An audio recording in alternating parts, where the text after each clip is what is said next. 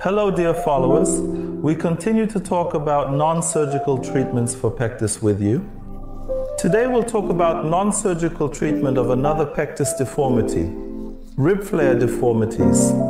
This orthotic treatment can be utilized in cases of pectus carinatum and by employing the orthoses that are specifically designed to be positioned below the rib flare. These orthoses can be adjusted to a certain extent in order to rectify the protrusions in the rib ends of the patient.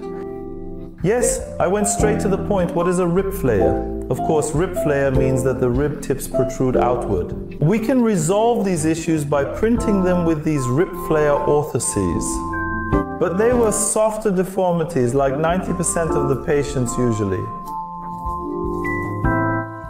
We can utilize these elastic bandages, and after applying these elastic bandages on the patient in this manner, allow me to demonstrate it myself.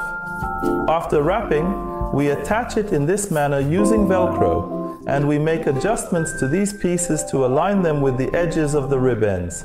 After being tightly tied, it enables the correction of rib flare deformity in the patient over a period of time. A preference for 20 hours per day can be considered based on the patient's condition.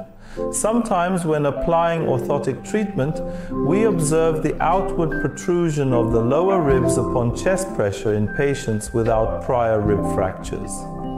In such instances, bandage treatment can also be applied concurrently with orthosis to prevent this from occurring. Bandage treatment is very simple, practical, and important treatment, a treatment valid until the age of 17. Unfortunately, after the age of 17, rib ray deformities cannot be corrected with orthotics or bandages.